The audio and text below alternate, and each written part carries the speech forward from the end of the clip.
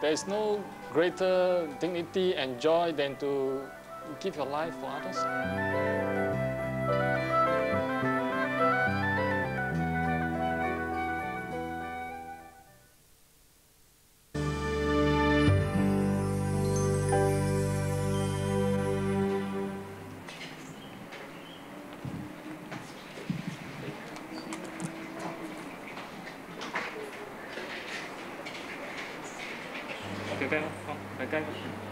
It's been said that those who have courage to love should have courage to suffer. Those who stand firm on their conviction in the face of a disapproving public are perhaps the most courageous among all brave hearts. There was one case where we brought her out in the public.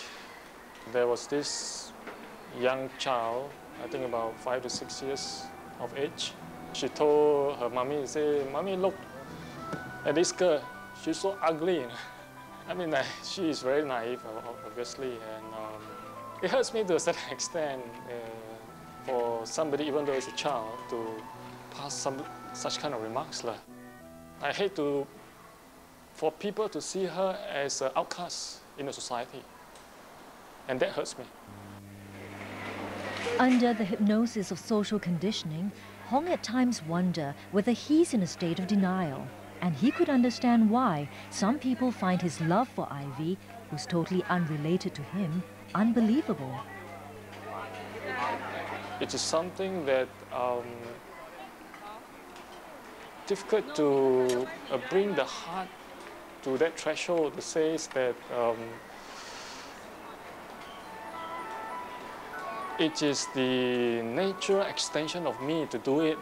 It is not easy for you to comprehend, even by explaining to you the whole sequence right from the beginning when Ivy was brought home when she was only 8 months old into our family.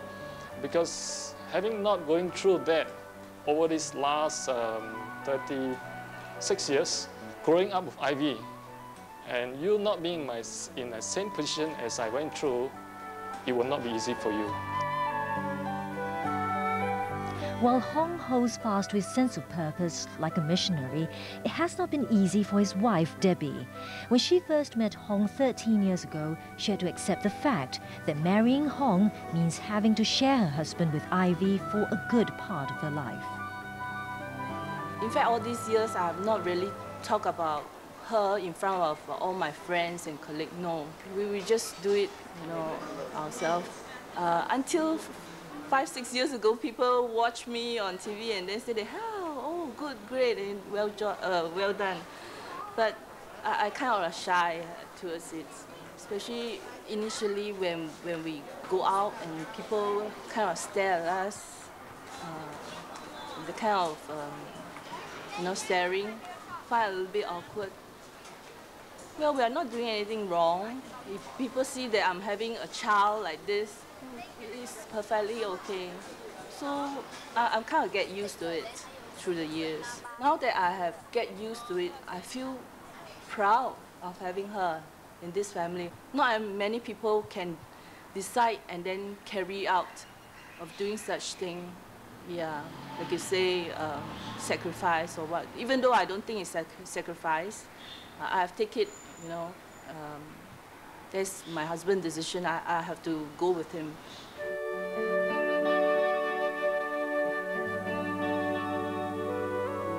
Ivy may not have the concept of time, but like all mortal beings, she is a victim of time, a subtle thief of youth. And time can try a man's soul.